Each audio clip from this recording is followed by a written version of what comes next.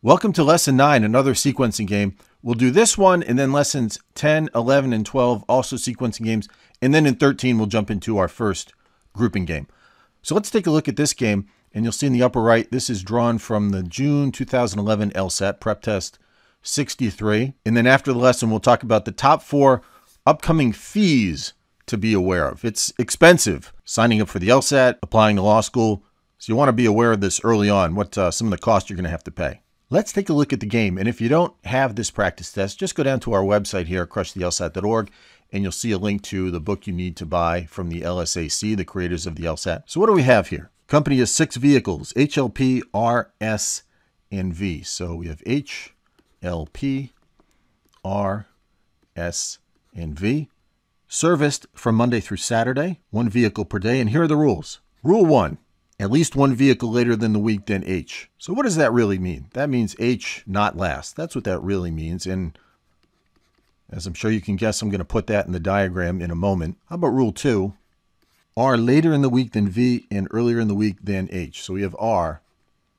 And then this is really important. We want to make sure that we put our V on the correct side and our H on the correct side. Imagine what a problem it would be if we put those letters on the wrong side. So we want R later in the week than V. So V is going to go on the left over here. H is going to be on the right. And you can see right now we've already talked about H twice, and we'll put 2 marks next to H and one looking at R, a dot next to R, a dot next to V. The more games you do, you might start to find it unnecessary to put those dots by the letters, but I think it's at least helpful early on. Rule 3, either P or V on consecutive days or P and S on consecutive days, but not both. So what's that all about? Let's write it this way. PV, PV. Those are next to each other. We don't know which is to the left, which is to the right. Or P is next to S.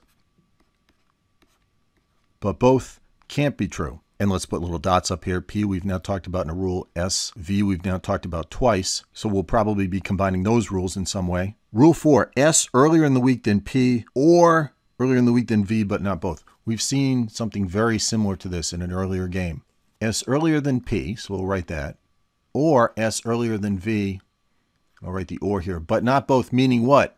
Meaning we have either an LSP situation or a PSL situation. Makes a lot of sense to create 2 diagrams, 2 different diagrams, 2 broad scenarios based on this rule. And now I know I'm going to create 2 diagrams, so let's get them started up here. So we have Monday, Tuesday, Wednesday, all right, TH for Thursday, Friday, Saturday. So that's going to be scenario 1, and then we're going to have another one.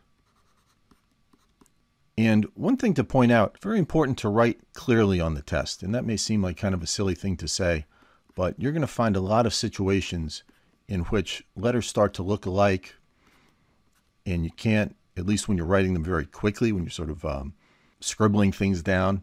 And imagine if you get a question wrong just because your handwriting was poor. That happens all the time. And so I'm going to do the best I can to write clearly.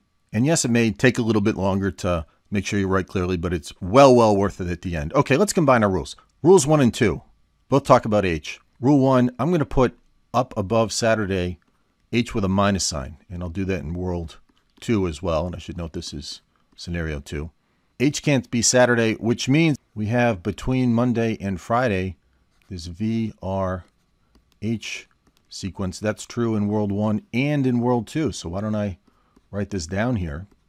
All right. How about the next rules? So P is next to either V or S. Not quite sure how to put that in yet. Let's look at 4. We have LSP or PSV. And apologies, I wrote that down incorrectly. Let me erase the V. It's LSP and PSL. Okay, so I have my LSP scenario and I have my PSL scenario. Can I combine that with rules 1 and 2? Well, no, because none of those rules mention LS and P. Take a look at rule 3. Can I bring that in somehow now? Well, let's take a look at the 2 scenarios. PV, is that even possible in scenario 1? It's not. You can see that P is going to have to be farther, much farther to the right of the diagram than V. V will be pretty far to the left. So it looks like in the first scenario, S and P will have to be next to each other, and S will have to be on the left, we now know. So really, why don't I write it this way? S and P are going to be a block right next to each other. How about in the second scenario? P has to be next to V or S, but not both. Well, why don't I do this? Why don't I sort of circle VPS, They have to be, P has to be next to 1, but not both. How about we go and circle Rule 3? It seems like just to be clear on that, we might want to look back and forth at Rule 3, make sure we're applying it correctly. And why don't I just write an asterisk to note that we want to go back and look at Rule 3 from time to time. Okay, we've combined the rules, critical step. Now, next critical step, what deductions can you make right away? Is there anything that can't be true? Is there anything that can be true? Is there anything that must be true? And of course, what we're especially interested in are things that can't be true or must be true. Take a moment, see if there are any deductions you can make, things you can say with certainty looking at the diagram, and then we'll come back and take a look. Scenario 1, H can't be on Saturday. Immediately ask yourself, who can be on Saturday? Or maybe even must be on Saturday? P. Saturday has to be P. And we look at our rules, S has to be right next to P. Very helpful deduction to make early on. And if you didn't see that right away, that's fine. You would probably figure it out at some point, but the sooner you can find it, the more helpful making the deduction can be. So I'll look at the diagram. I'm now going to cross out SP. L is going to be basically a floater between Monday, Tuesday, Wednesday, Thursday. And so what's going on in scenario 1? V can be on Monday or Tuesday. R can be Tuesday or Wednesday. H can be Wednesday or Thursday. And then L can float around. How about scenario 2? Major deduction we can make. Who has to go on Saturday? Has to be L. And now I'll cross L off down below.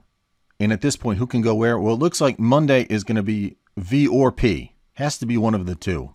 And maybe I'll even write that down. Monday is V or P. Tuesday could also be V or P or S. We could have V on Monday, S on Tuesday. Not sure I want to write down any more in the diagram. We know that Monday is V or P. This is going to be our master sketch. We're going to underline it with a nice thick line. Not going to tamper with it. All right, let's take a look at the questions. Question 1, acceptable order.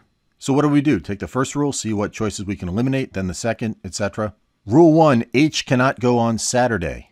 So with that, we can eliminate pretty quickly answer C. Why don't I pause for a moment? I'll let you take the next rule. V has to come before R, has to come before H. See what you can eliminate. Then Rule 3, then Rule 4, and then we'll come back and take a look.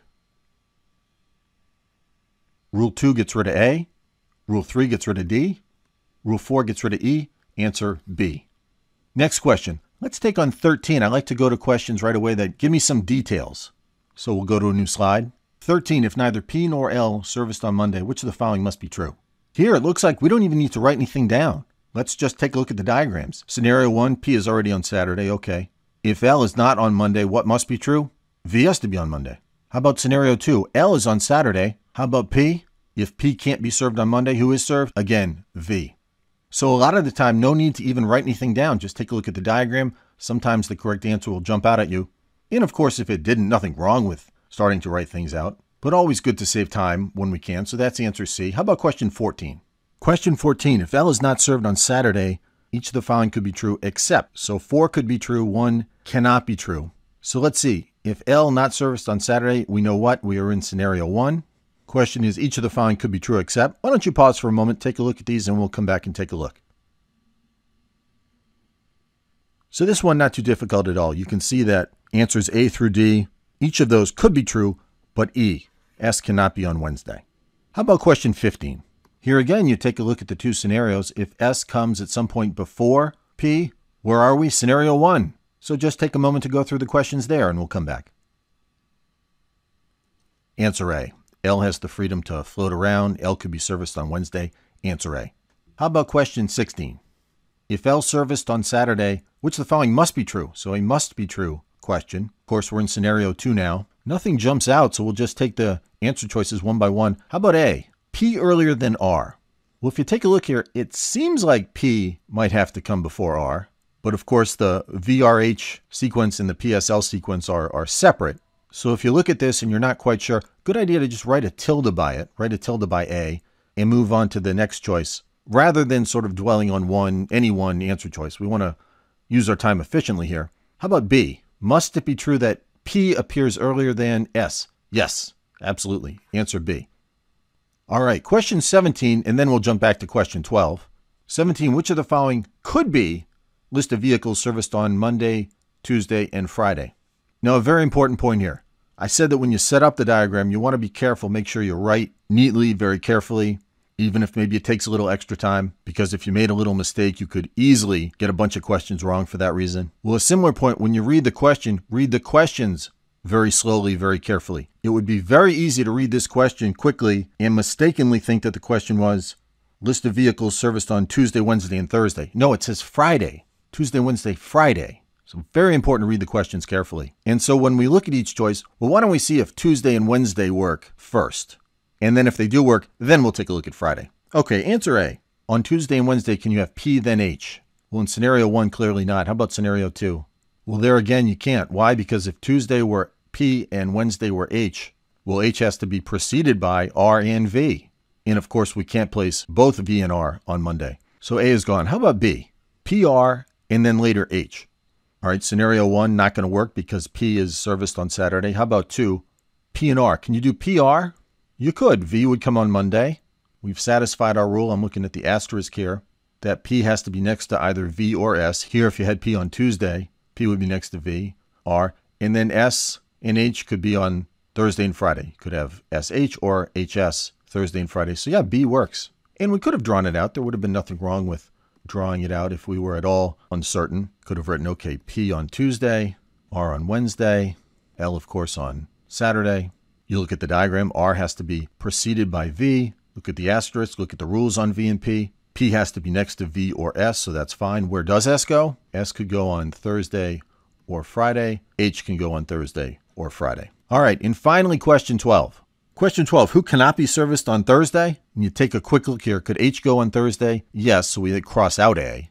Could L go on Thursday? And I'm just looking at scenario 1 here. Yep, L can float around. P, in scenario 1, it cannot. But how about scenario 2? Well, on Thursday, if you had P on Thursday, you would then have S on Friday. With P right next to S, that meets the requirement of Rule 3, so that would be fine. And then Monday, Tuesday, Wednesday, that's going to be VRH. So that is fine. How about D? Can S appear on Thursday? Not in scenario 1, but how about in scenario 2? S is on Thursday. If we were at all uncertain, that's fine. Just write it down. 1, 2, 3, 4, 5, 6, where we have L on Saturday. Could S go on Thursday? Could S go here? Well, who would go on Friday? That would be H. And then Monday, Tuesday, Wednesday, V has to appear before R. P has to go in there somewhere. Rule says that P has to be next to either V or S. And yeah, either one of those could happen. So D is fine. Take a quick look at answer E. Could V go on Thursday? Well, here we figured that out pretty early on. V has to be either on what? Monday or Tuesday. So answer E. So this, a really good sequencing game lesson to go through. You'll see I said up here, goal 11 minutes. Why? Well, first, there are 7 questions on here, more than we've had on other games. We usually have 5 or 6 in a sequencing game. And second, I think Rule 3, the PV rule, PS rule, a little bit different to figure out and apply than some of the other rules we've seen in the past. So not a hard game, but more, I'd say, a time-consuming game.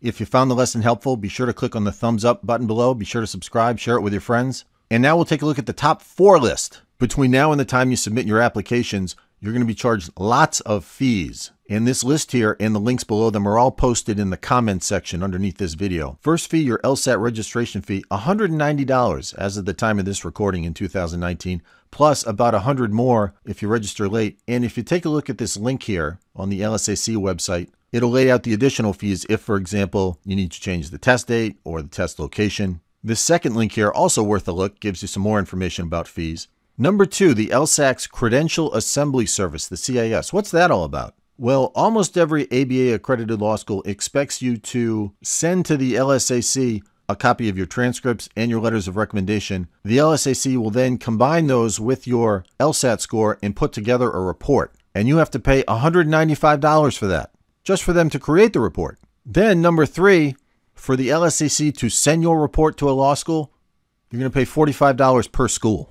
And then, of course, last but definitely not least, just applying to school, depending on the law school, fees usually between $75 and $100 per school. So just to do the quick math here, suppose you apply to 10 schools. You could be paying $1,000 just to apply. To have LSAC send your score report, that's $45 per school, so that's another $450. Creating the report itself, as we said, $195, and then signing up for the LSAT, $190. So we're talking $1,835. So you definitely want to plan your budget right now. The good news for some people, if you take a look at this link below, some people will be eligible for fee waivers from the LSAC. Of course, you'll have to provide them with some information, perhaps tax returns, for example.